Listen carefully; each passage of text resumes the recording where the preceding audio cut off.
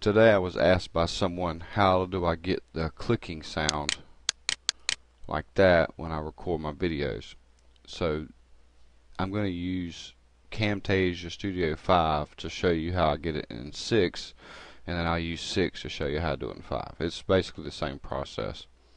So I'm going to open up 6, and what you're going to do is come up here to Effects, and when you see the sound, you're just going to click mouse click sounds.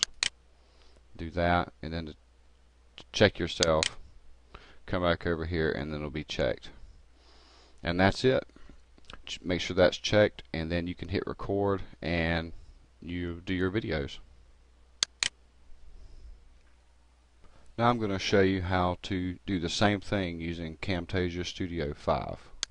So I'm just going to open up the recorder for 5, and the recorder, this part here looks different than 6, but you still look under the Effects tab, into the sound, and just make sure mouse click sounds is checked, and you will be able to hear this clicking sound when you use Camtasia Studio 5.